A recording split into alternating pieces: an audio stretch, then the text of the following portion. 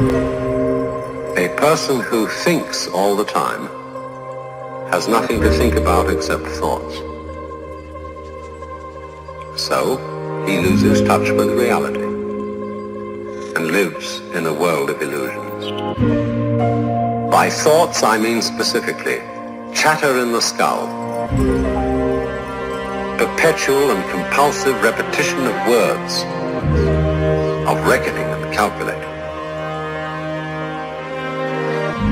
I'm not saying that thinking is bad. Like everything else, it's useful in moderation. A good servant, but a bad master.